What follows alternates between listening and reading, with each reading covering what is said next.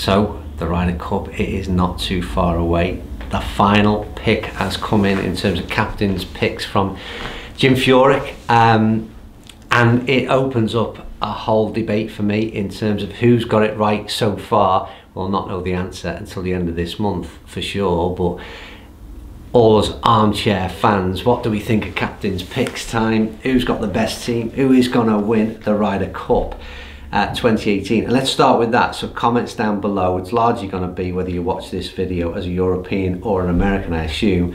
Who's going to win the Ryder Cup? Team USA or Team Europe? That's the first question I pose. But because of that, how much influence are the captain's picks been? Are they right or are they wrong? Who's done their homework? Who's got it right at this point? And the biggest thing for me, I think there's controversy on both sides in terms of the picks. Let's go back. Can we get back to the American? Well, I've got the American team here. That took me a little while, but I've got it back up on the screen I wanted, which was starting off first of all with Team Europe. Who has Thomas Bjorn gone with? And let's see first of all with the captains. He's Donald, Harrington, Carlson, McDowell, Westwood, vice captains, that is. Very strong team of support network behind him with a wealth of experience in the Ryder Cup. And he's certainly gone down that route in terms of the wild cards, in terms of the captain's picks as they call them. First of all, let's look at the players who qualified based on merit, which is Fleetwood, Hatton, McIlroy, Molinari, Noren, Olesen, Jon Rahm, Justin Rose. Justin Rose, the new world #1 Justin Rose, that is.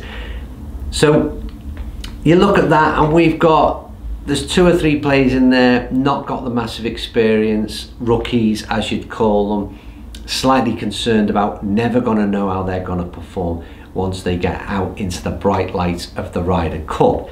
So for me, Bjorn has recognised that, and he's very much gone with experience in terms of who he's done in captain's picks. Casey, Garcia, Stenson, Poulter. Now then, I'm okay with 3 of those picks. Those 3 are Casey, Poulter and Stenson, and the reason I say that is because I think we need experience in that team. So I've got it, and I'm happy with those 3 players, but they've got experience, but they've also shown some form over the past 6 months.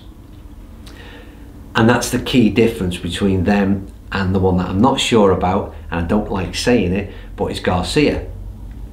Now, I love Sergio Garcia.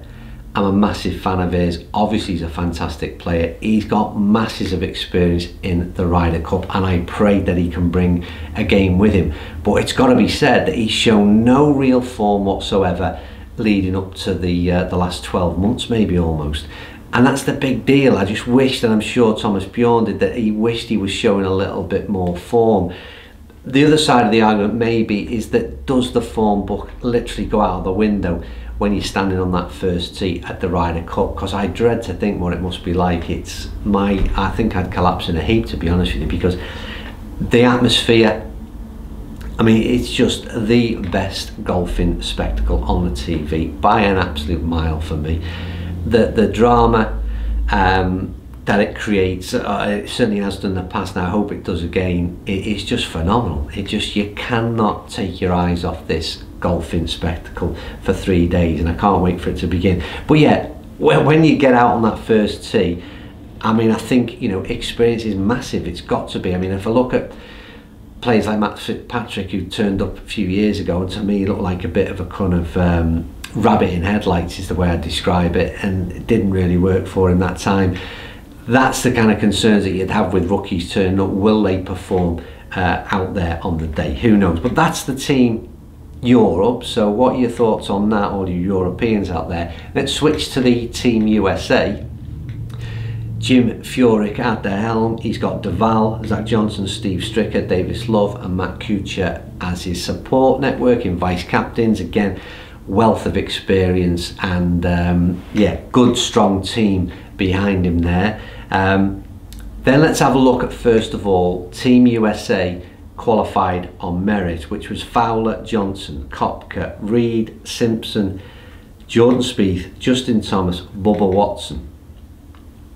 Now I have to say, I take a slight gulp of air there when I read that team out. We haven't got to the captain's picks yet, but That's a strong USA team.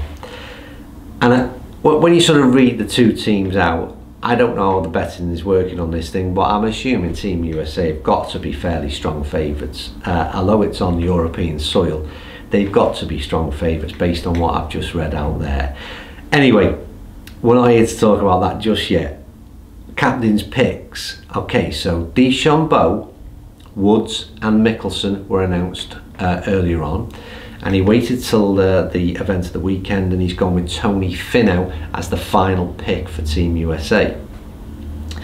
DeChambeau, an absolute given. The form that lad's been in has been superb. Again, he's shown he can handle himself at the top level. Fairly confident sort of character. Got every feeling that he will turn up and not be put off or swayed by the pressures of the Ryder Cup. May be wrong. Tiger Woods, once again, goes without saying in terms of experience, but the fact that he's shown the kind of form that he has done over recent month, yet again just backs up that pick. Fantastic to see him back competing as a player in the Ryder Cup. No one would have guessed this probably 12 months ago. Who else? And then Mickelson. Mickelson's one where he's probably the closest to the Garcia situation, whereby he's not shown any major form, in my opinion, none that I can think of.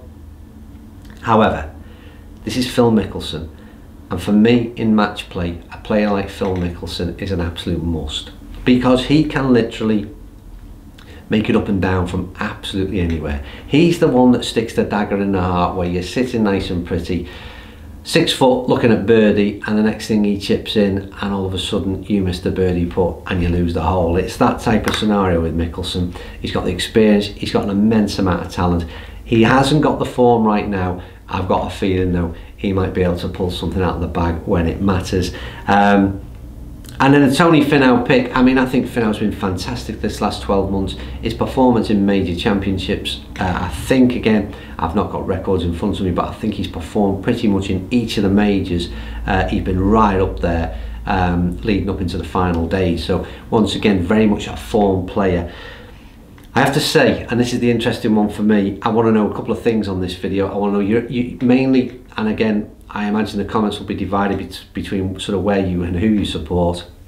What your thoughts on the captain's picks is the discussion for debate. Did they get it right? Did they get it wrong? Who would you have picked? Who has been your four? Who would you have swapped round? So that's the main core in terms of the comments that I'm looking for.